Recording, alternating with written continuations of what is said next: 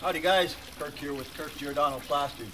Today what Jason and I are going to show you is how to attach molds to walls.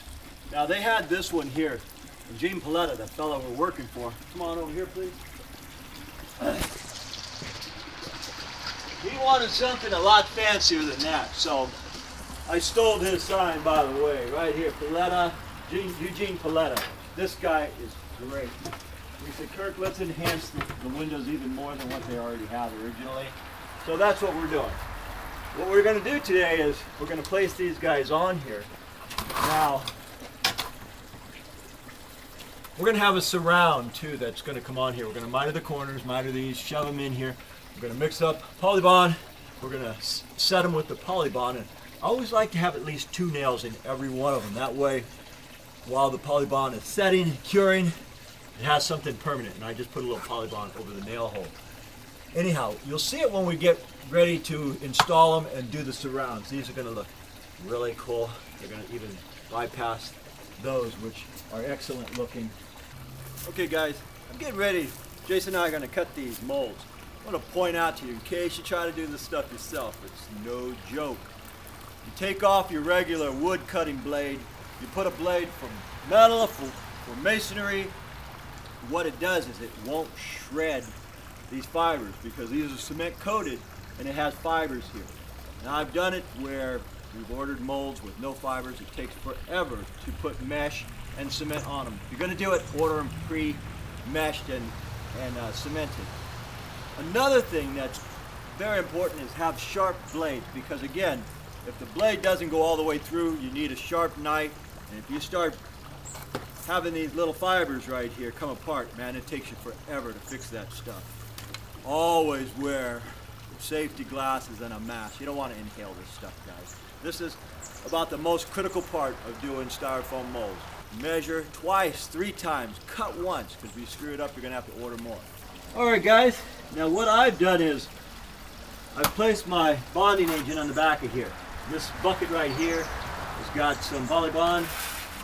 That's what I like to attach the styrofoam with. I put it on heavy and I shook it a little bit, about 1/8 of an inch in each direction, and I held it tight. Then what Jay and I did is he held one side. I placed a nail here.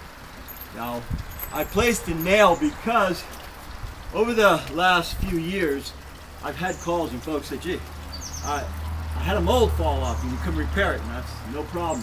But I'll usually put a nail because usually you have to hold this for 10-15 minutes. Who has time for that? And we have a weather barrier behind here, not only paper, but a bituthane type of membrane, which is a plastic, where it seals itself. So 2 nails is perfect. Anyhow, I'm going to put my second nail right here in the stud.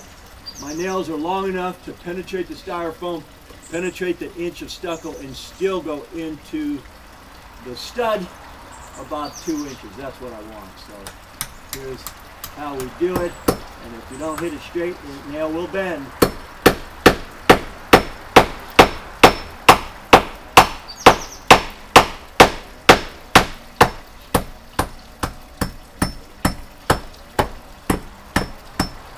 There we go. There's going to be a little touch up here and there, and also I got to stick my corners in here. We're going to go ahead and do the surrounds. Alright guys, we're going to stick these sides in. This also determines if one window is going to take you an hour or half a day. Fortunately, Jay is excellent on that saw and he cuts them perfect. All I do is just slide them in there, and no, I'm not going to nail these guys on. I'm just going to get it where I need it. Squeeze it in there and get all that excess. We want excess. We want it squeezed out just like that. And once we get it, we'll take a brush and hit there, hit this joint, hit around here, and that's how they attach very well. I'm using my finger, but I will grab a float in a minute, and that's it right there. All right, guys, just doing the sides now because we're both doing stuff. I was able to go up there and attach that one while Jay was mixing, but for the sake of cutting, for the sake of showing you folks how, this one is about ready to go on. Just finishing up the buttering up of it.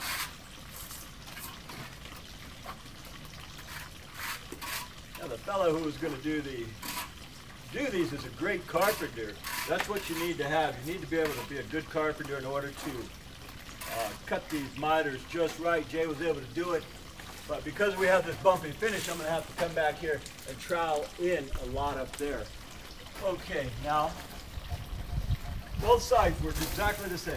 So I'm going to attach this guy here. And what I'm going to do is just use my feet and go up once, twice, and really make it set. Just kind of wiggle it on there.